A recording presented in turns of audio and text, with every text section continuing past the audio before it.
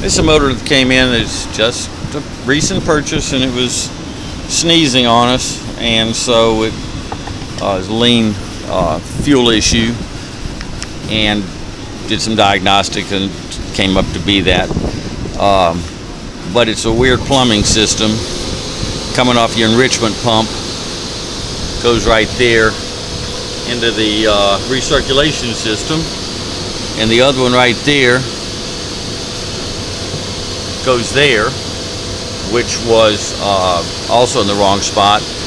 But there's your what should have been your recirc stuck on the enrichment pump.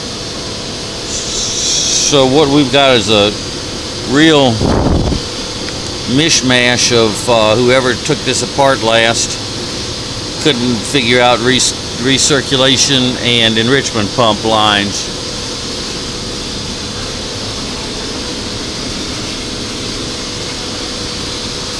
And they put new coils on it, and had the wrong coils, so that they had to do some splicing, butt splicing.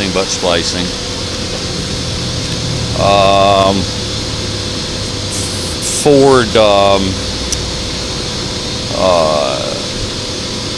solenoid instead of a OMC, since it would have the bracket that held it on. And once again, there's what should have been the enrichment pump coming back, going over to the recirculation. So that's really a problem. And there's the recirculation down there that goes back over to the enrichment pump. So anyway, that's where we are. That's looking like that's going to be a problem. All right, and we're done.